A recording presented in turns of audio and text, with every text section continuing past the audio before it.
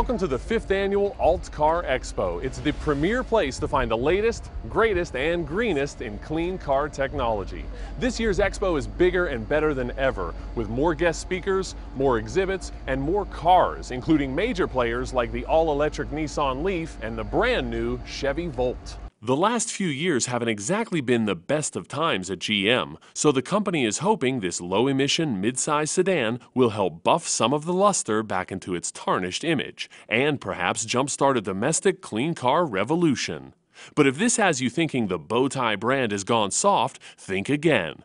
The Volt simply presents a cleaner, more efficient version of the good old American muscle that put Chevy on the map. The Chevrolet Volt's got electric balls, so to speak. This Chevrolet Volt, because it's got an electric drive, instant torque, throws your head back. It's a different kind of muscle. It's an efficient muscle. It's an electric muscle. You sort of get that bzzz as you drive away. It's sort of very futuristic. Not to be outdone, Japanese automaker Nissan burst onto the scene at the ALTCAR Expo to show off the all-electric Leaf and to kick off their nationwide Drive Electric Tour. Nissan believes that the Leaf's versatility and range put this sporty sedan at the head of its class. Well, the Nissan Leaf is the first affordable, mass-market, all-electric, zero-emission vehicle.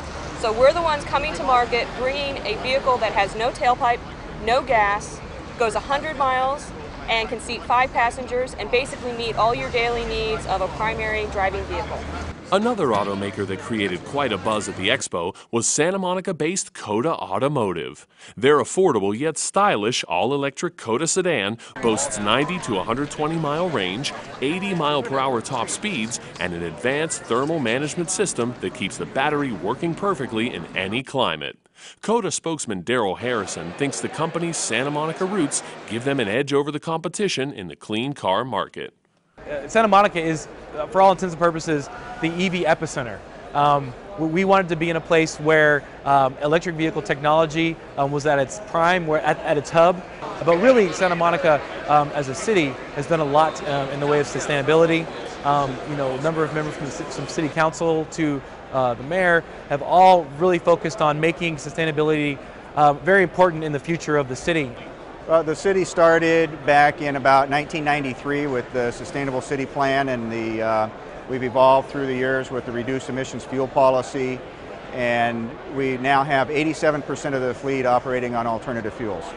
We have things like this here, the Zero truck, that's an all-electric truck. It's a service truck. It works out great for us. It has a 60-mile range, which is more than we can drive in Santa Monica in one day.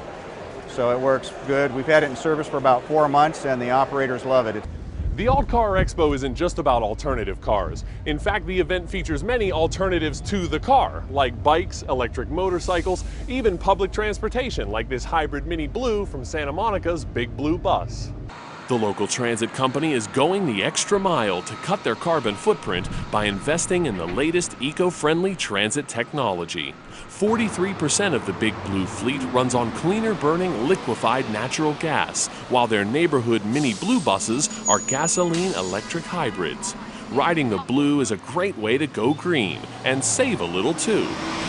Many of the cars on display here at the ALTCAR Expo are available now, while cars like the Leaf and the Chevy Volt will be available in showrooms by the end of the year. The ALTCAR Expo is absolutely free to attend, and tire kicking is definitely encouraged, so bring the family, but leave that gas guzzler at home and test drive something greener. For Santa Monica Update, I'm Ned Rolsma.